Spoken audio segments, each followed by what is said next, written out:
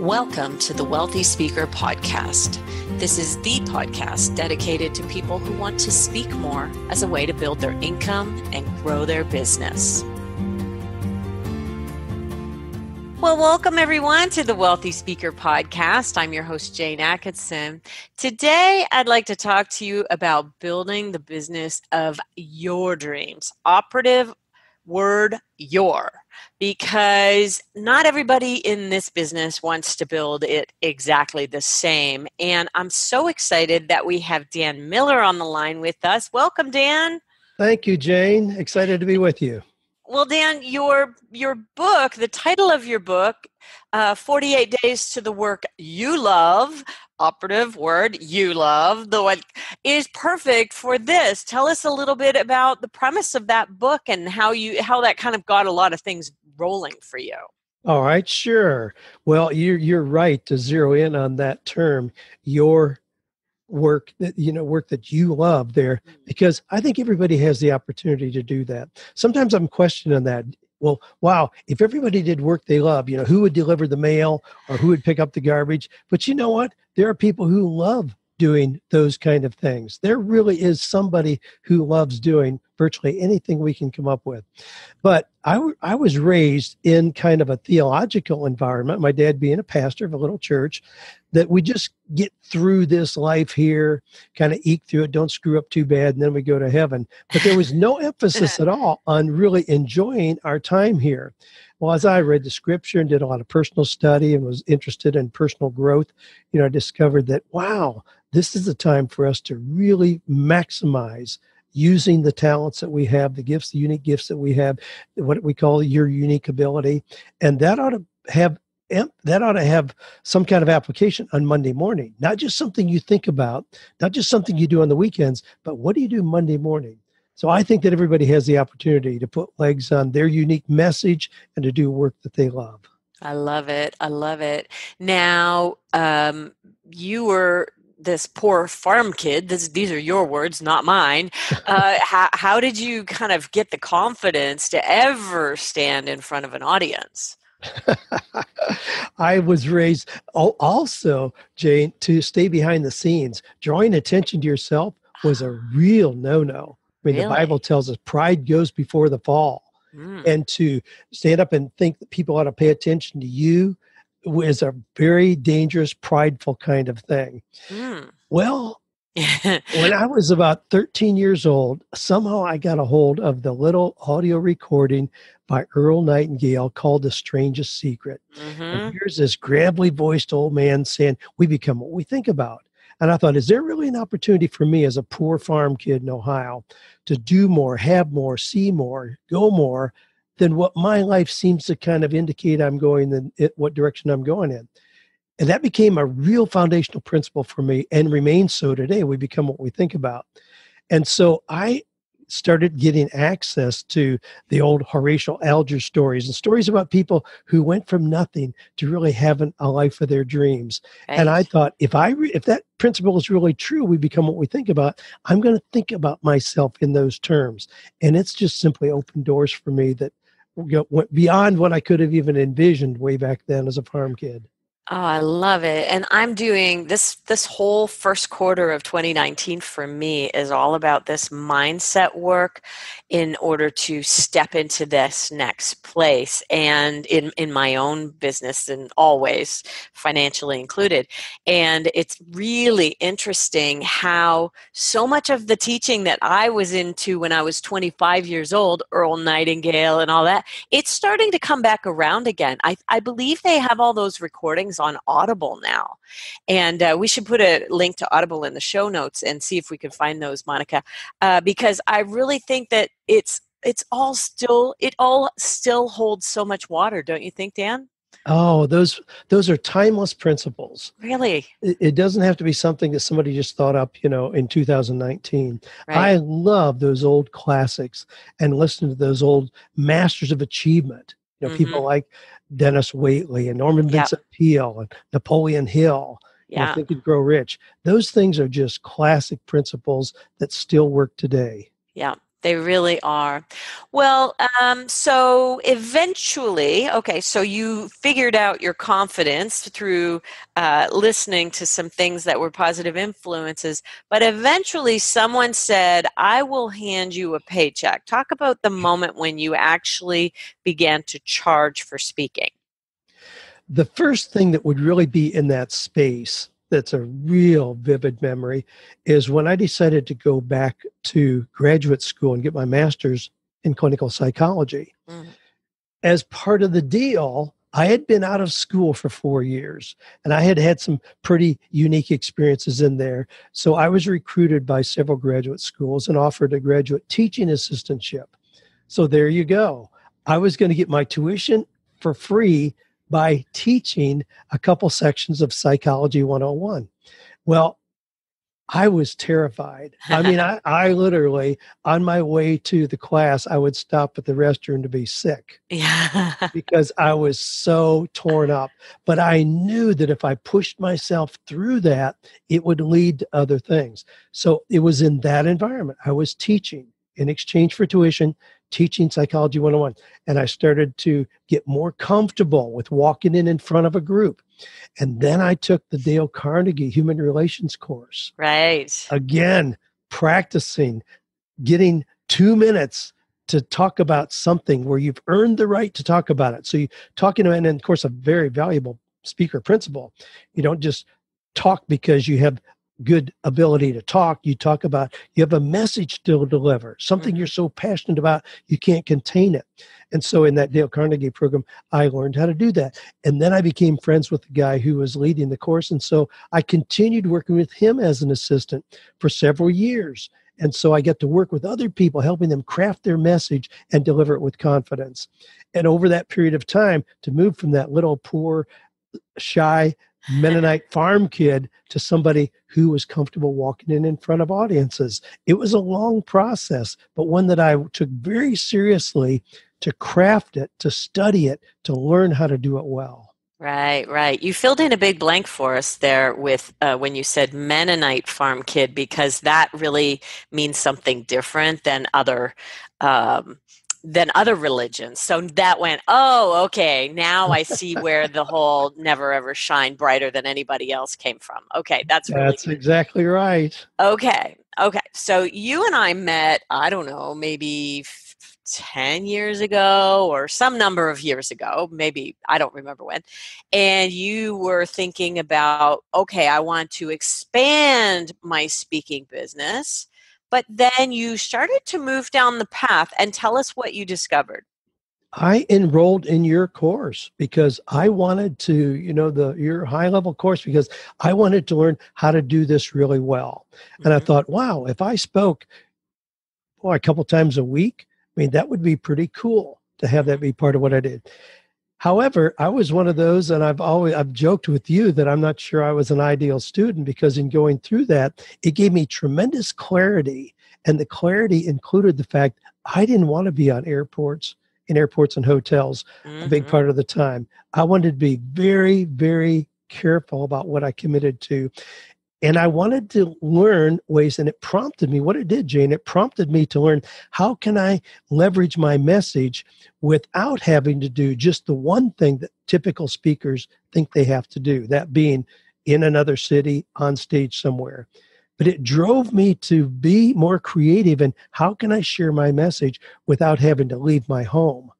And the moment you arrived on my scene, you already had a massive following. 48 Days was already a big community, and you were so give us a snapshot of the business model that you had in that moment, and then let's talk about how you decided to leverage speaking instead of doing the traditional path. And by the way, you're not my ideal client, because I loved that you came to that. It really helped me go, yes, of course, there's not only one way to do this. Not everybody wants the same things. And I've always tried to be not one that says this is the only way to go. So you just totally verified that.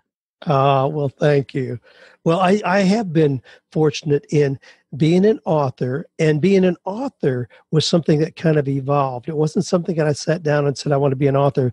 But my wife and I were teaching a Sunday school class, and the class just grew and grew and grew. We were teaching on career life transitions, these inevitable translations that people go through. And we were drawing people, not just the kid who was working at Burger King and wondering how he could get a job at Amazon. We were bringing in engineers and dentists and psychiatrists, physicians, attorneys, people like that who were saying, gee, people think I'm doing pretty well, but I'm not sure I'm on the right path.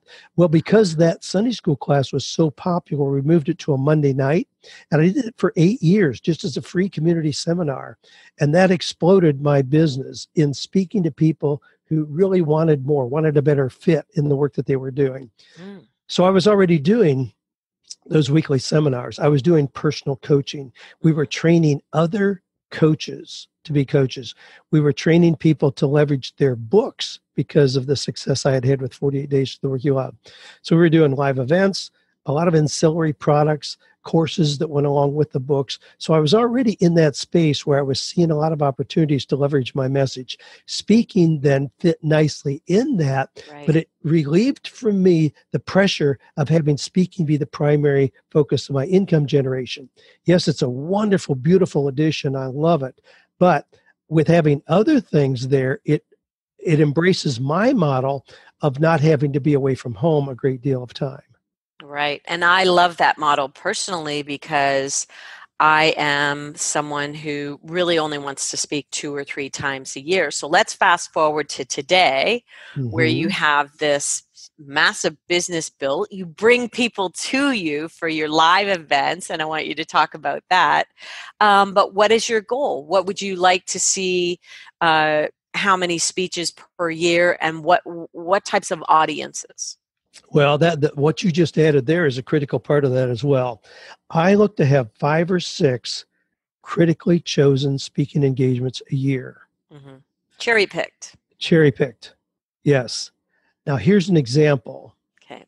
I spoke at a conference called Igniting Souls up in Columbus, Ohio, just back in October.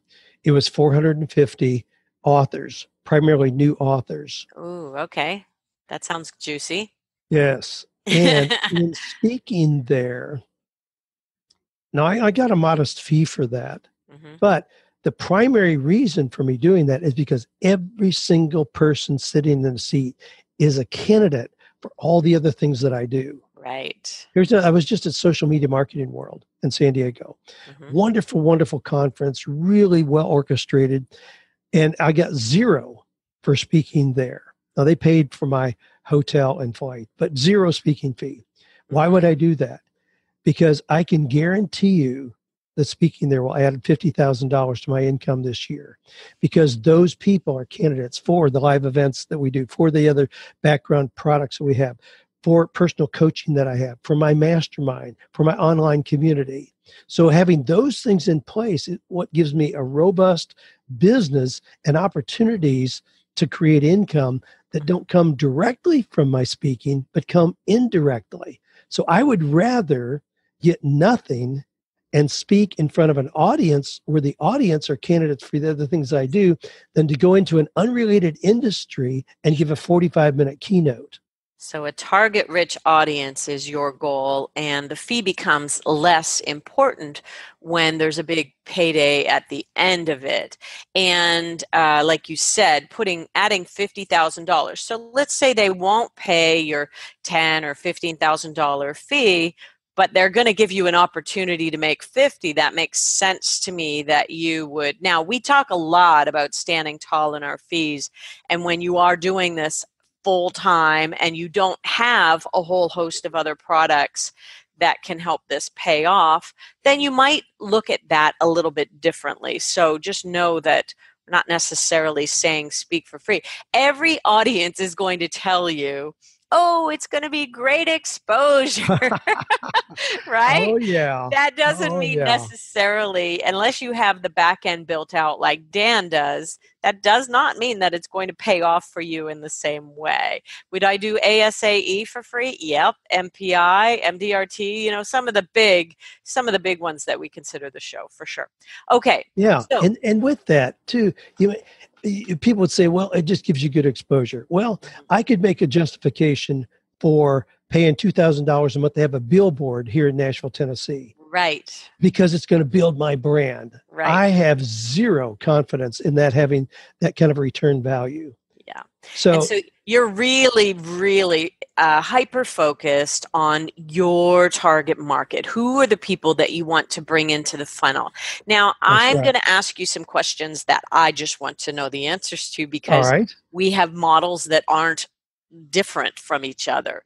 And so I'm getting more and more focused on making sure that people don't get confused about how to begin. What is your goal when people sit in your audience? There's 400 people or 1,000 people. What is your goal for them to do first? In terms of engaging with me, where I make Yes. money. Where would you like them to go Okay, to get involved with you? we have an online community Mm-hmm. called the 48 Days Eagles. So it's a very easy point of entry.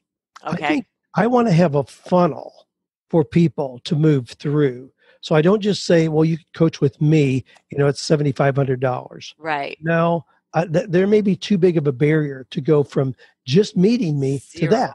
But if I Right. give somebody, this is $36 a month. This is a great way to connect with other people who are on the same path as you are. And so people come in there. Then they're exposed to other things. Oh, gee, Dan has a course. It's Right. $297. Well, I want that. So I take that. So you're Wow. gradually going. First you start at Absolutely. zero. No, first they get to know you, they see you for free, then they pay $36, then you go up to $249, did you say? I use 297 as one of our courses. 297. Then we go on to the next price point. And I think moving people up the price points very gradually, for those of you who are doing online courses, this is a good path to follow. And it's obviously working for you, Dan. Well, and I have people who are in my personal mastermind. I mean, that's the highest level of connection to me. I share life with those people. They're dear, intimate, close friends, but they're in my mastermind. Now, there's only 40 people in there, so it's a small group, Right. and it's not open. I never promote that even to my own audience. But those are people who never start there. Those are people that I've had a relationship with, some of them for 8 or 10 years. Wow. A very long period of time where they've been involved in different things. And now they're in that group. That's $500 a month. So that's $6,000 a year. And I have people who have been in there for 5 years. Wow, So that's people, really cool to see yeah. how your progress goes. So when you meet with your people, okay, so now let's talk about working at home. How beautiful is it that almost everything that you do brings them to you? If you build it, they will come. They have come. Let's talk about the way your day might be structured. Is your day like popping into each of these groups? What does your day look like? And then let's talk about your live events. All right, sure. My week is structured in this way. On Monday, I have all my business events, any kind of business communication with the rest of my team. And again, all virtual. I mean, no Right. in-person at all. You're using Zoom a lot. Absolutely. And you turned me on to that little beautiful little more button that actually made you go live on Facebook, which I did not know you could go straight from Zoom. And I love the touch up my appearance feature in Zoom so much that I hate Facebook Live. And so when I was on your group, you gave me a beautiful little hack there that I've been using ever since. So thank you for that, Dan. All right. Wonderful. So Monday, is it internal team or is it also people? Is it just internally you're meeting with people? Well, we have 7 on our team, and they're around the country. So they're experts in a particular area. So that's when we meet together. And really, I have a very short meeting with those people. My real meeting is with my daughter, who's my liaison to everybody else. Beautiful. So I have a focused meeting with her on Monday. And then also on Monday, I have the Monday mentor meeting in the 48 Days Eagles community. Okay. Tuesdays, I continue with any personal coaching. That's when I connect with my mastermind, have a live call there. So all my meetings are on Monday and Tuesday. Okay. Wednesday morning, I record my podcast. Mm-hmm. Wednesday afternoon is when I do interviews like this. Wednesday afternoon is when I do interviews. Mm-hmm. Thursday and Friday are reserved for what I call deep work. That's when I am totally unavailable, no appointments scheduled. That's when I work on big projects, upcoming courses or new manuscripts that I'm working on. That's when I work on those. If we do live events, and those are very rare, then those are Thursday and Friday. Okay. The reason I do those Thursday, Friday, it would make more sense to have people be able to come if we did them like Saturday and Sunday. But no, I want Saturdays and Sundays to be totally quiet, sacred restoration days for me. So our events are always on Thursday and Friday. Okay, so I want everybody to hear this, Wealthy Speaker listeners. Building the business of your dreams, emphasis on your, means that you may be structuring it, not perfect for all of your clients who probably some of them have jobs and would like to come on Saturday and Sunday, but you have really trained people of what to expect from you, Dan, and I bet they still come anyway. I bet they still make it work because they want to be a part of things that you're doing. And so I think that people can adopt around you, don't you think? Totally. And I think it's a real danger to try to make yourself what everybody else expects you to be. Even in our online community, where we know that about 80% of the people there still do have traditional jobs, our online calls are at 2:00 in the afternoon. Right. So those people, it may be a stretch. They may have to shuffle to take a lunch break during that time, or just listen to a replay. Right. Now, it would be a lot more convenient if we made it. They do it, absolutely. Right. If it's important to them, they do it. One time, one of my coaches said to me, Jane, don't baby your clients. And I was talking about having an event in Canada, and a lot of my clients are American, and I'm like, will they cross the border? Won't they cross the border? She said, Jane, don't baby your clients.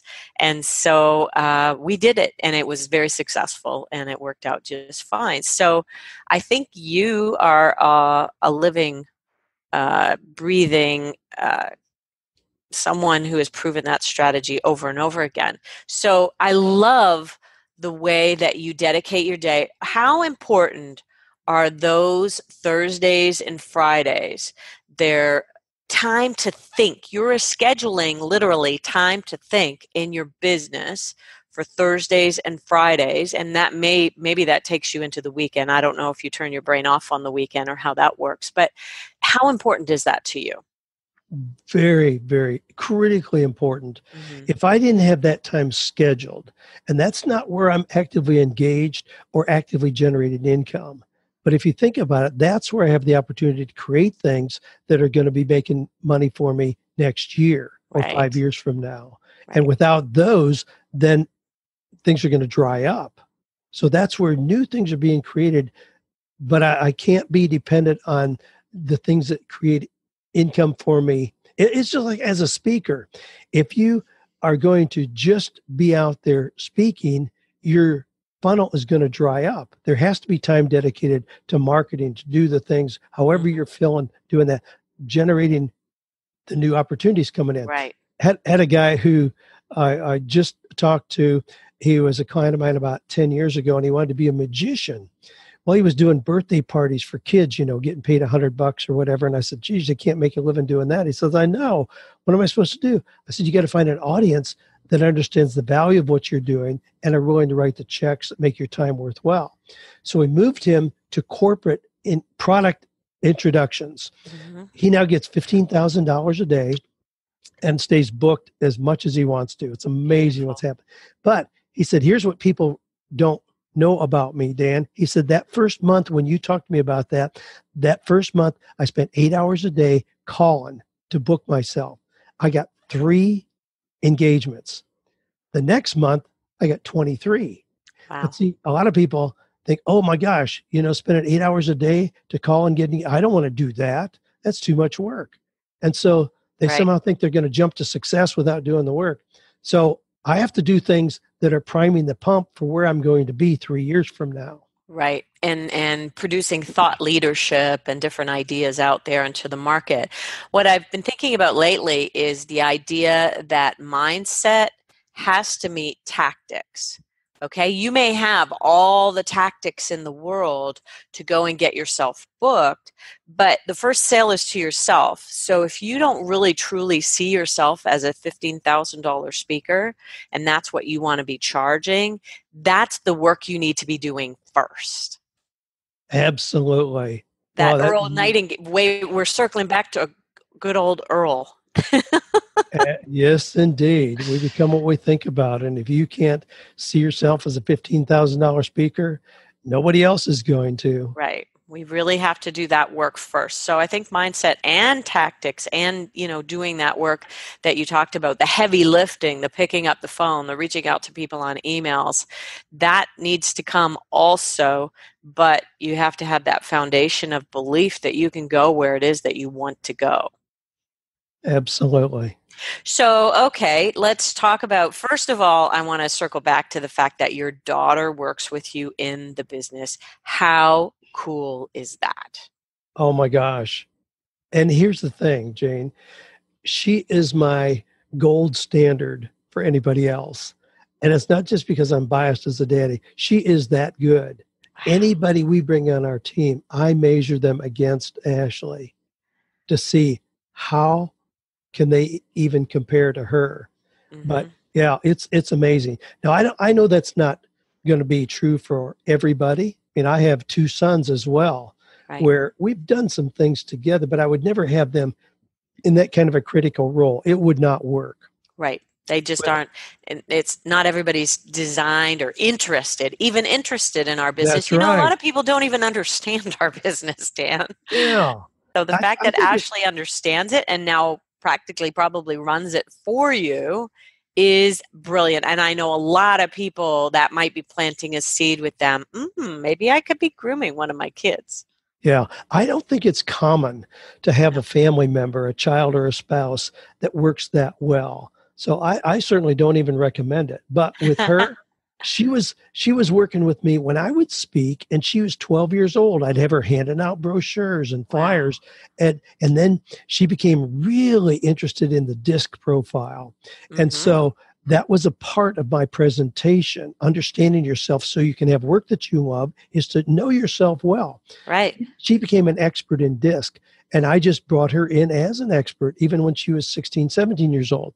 Well, then she went to college, went to the University of Tennessee, got her degree. And I'm like, okay, now goodbye. Nice having you. Now you're going to go on with your, she says, no, I want to work with you. And I said, you're kidding me. Don't you want to go do something? No, I want to do this. Well, now it's interesting too, Jane, because my daughter she and her family are full-time travelers. They live on the road. Really? All the time. They are full-time travelers. They've been in all 48 states, and they travel all the time. They're one of those families. But because I understand her so well, she understands me and the needs of our business, we've created it in a way that she can do that. So she's on the road. She's never in one place for a long period of time. That's amazing. And technology allows us to do something like that, which is so amazing. Do they travel around in a motorhome? They do. Well, they have a trailer. They have a big Dodge Mega Cab truck. Oh, and my then gosh. A 32-foot trailer behind that. But so they stop. She knows that on Mondays and Tuesdays, she has high-tech access. So she's on the Zoom calls. She leads our community calls. She does all those things. And nobody is any the wiser for where she happens to be at that particular time. That is awesome. I love that. And I love it for her kids because they're getting an experience of a lifetime and likely an education of a lifetime, traveling the world with them. And I have a few clients who are doing that as well. That's so cool. You asked those granddaughters of mine, Who's your teacher? Everyone. Yeah. Where you go to school? Everywhere. Everywhere and everyone. That is fantastic. I love it. Well, there's a lot of pieces of your puzzle that are very intriguing to me. And I wonder if you have felt this as well as I have. Have you noticed that maybe you're not as hyper focused on, and maybe you aren't because I know you're such a development person. I'm more focused on courses right now than I am on books. Tell me about your course experience and what you love writing the most. All right. Yeah, I love writing is my first love. There's Yes. nothing that makes me happier. And when I have those Thursdays and Fridays set aside for deep work, it's almost like, getting the dessert after you've eaten your green beans and broccoli. It's like, yes, that's my reward for getting those other things out of the way. So I That's love awesome. writing. But I write about helping people really find their core competencies, their Hmm. deepest passions, and then how to translate those into meaningful, purposeful, and profitable work. So that's my writing space that continues regardless. Um, you, I've got how you asked me that. Talk about The other the part of the courses. question. I'm curious Oh, to yeah, yeah, yeah. know if you Yes. love writing, like putting together a course, or if you'd rather publish a book because Yeah. you kind of have been there and done that. You know that. But do you Yeah. love courses as much as I do? I do. I do. And here's why. I mean, I love both of those. I love books and the thrill of having something that's selling well. And Hmm. that's always a thrill. But in terms of a business model, here's a good example. I have a course on how to create your own mastermind. Hmm.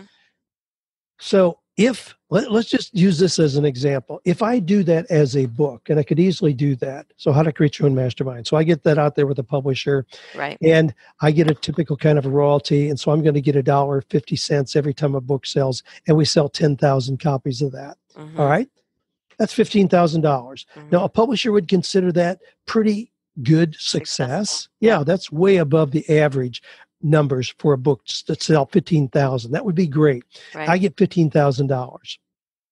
All right, and that's okay, but it's not going to be something I can live on. Obviously, I'm going to be scrambling. Right. If I take that same material, Content. put it Yes. together as a course, Hmm. then it has a different kind of feel. So we do a little bit of video. There may be a third the content that would be in a book, Right. or even less. So usually way less content in a Hmm. course that you can go through in a couple hours. But now we've got something that feels different. So we charge $48 for that. Okay. So I did a course on how to create your own mastermind. So we put that out there. It is $48. Hmm. So again, we're looking for, not the numbers that's going to make you a New York Times bestseller. We're not looking for 200,000 or a million copies. If I only get 10,000 people to purchase that course, Right. low numbers, but all of a sudden at $48, that's $500,000. Hmm. That's why turning content into courses is so stinking appealing to me. Right. Right. And this morning, my daughter and I just working together on this. We've identified 3 courses that we want to complete in the next 30 days. Wow. They're going to be short. We've already got the content. All I need to do is just shoot the video, put together the worksheets. We'll have those ready to go. And usually those we have at like $97. Hmm. 48 would be a low price point, but $97 is a pretty common landing point for us. And again, having the credibility of having an audience who's already following you. See, that's where having a book that's out there is wonderful. It's like we were talking about speaking and maybe not being paid directly, but being paid after the fact. Same Hmm. thing is true. I have a book that's in multiple languages and all around the world. What I wanted to do is I wanted to lead people to the 40 Days community and other things they can access there. So Right. if I have a book that is around the world and it's led people to the 48 Days site, and now they see a course that they can purchase for $97, That's where things get really interesting. Easy entry. Okay, I want to give some advice to people who have thought about maybe they've been out on the road 7, 8 times a month and they're getting tired of the road warrior stuff, and they want to develop a course. And I've heard lots and lots of people say this to me. I would like to develop some more passive income. What do you think some of the mistakes or pitfalls people might make with that are? In assuming, just like a book, that if you do something that's really high value in terms of content, that you're finished, that somehow people are going to, I mean, it's this. That's when the work begins, is when you have it in the can, right? The guy who I just talked about as being a magician, he said people have to recognize this is 10% show and 90% business. We talk about show business and think, wow, you can wow people on it. Yes, you can. But even with where he is, the success that he has now, he considers it 10% being show and 90% business. Okay. Same thing is true here. I mean, Mark Victor Hansen, co-author of Chicken Soup for the Soul, told me years ago, he said, Dan, everybody wants to write a book. He says, what I tell them is write a book, do a really good job. Now you're 10% finished. Right. 90% is how you can. So the same thing is true when we talk about courses. Do a great course, but 90% of your work is how are you going to let people know about that?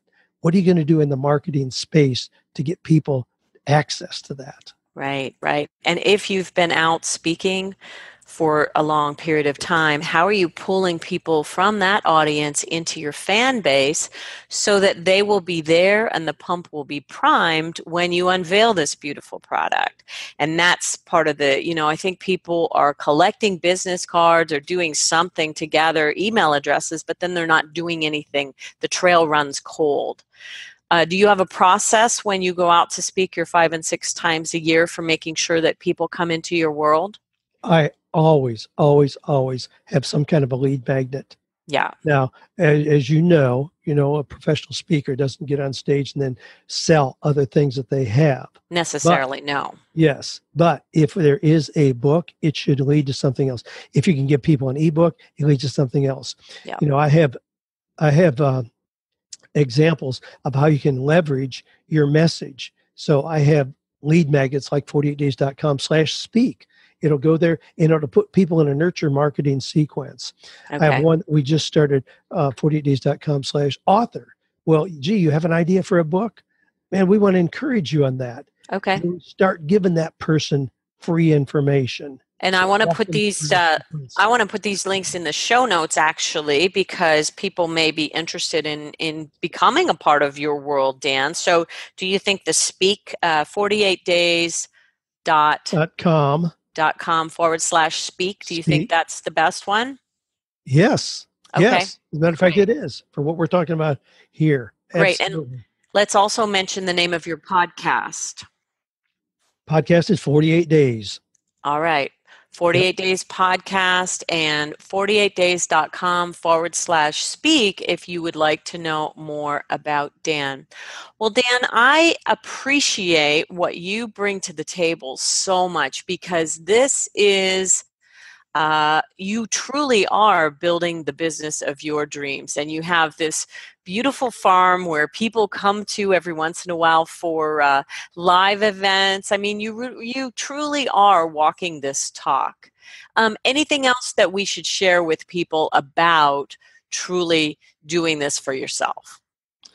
No, I want to encourage people to be creative in how they view it. People tend to get so micro focused on what it is that they do. I'm a speaker, I'm an author, I'm a coach. Well, that's wonderful, but those things ought to have soft edges so that we see opportunities that allow us to expand in those areas without having to just make one thing our only thing. Yeah. So I just love the opportunities like this just to encourage people for how they can expand. Well, thank you for encouraging our Wealthy Speaker listeners, Dan Miller. We appreciate you coming on the show today. And if you, Wealthy Speaker listeners, have enjoyed this podcast, please go out to iTunes, leave us a rating and a review, and make sure that you subscribe so that you don't miss any future content that we have coming your way. With that, we will say, see you soon, Wealthy Speakers. Bye for now, everyone. Thanks for listening to the Wealthy Speaker Show. Please visit speakerlauncher.com for your free Wealthy Speaker audit, and visit speakerlauncher.com/podcast for show notes and many more resources to help you catapult your speaking business. See you soon, Wealthy Speakers.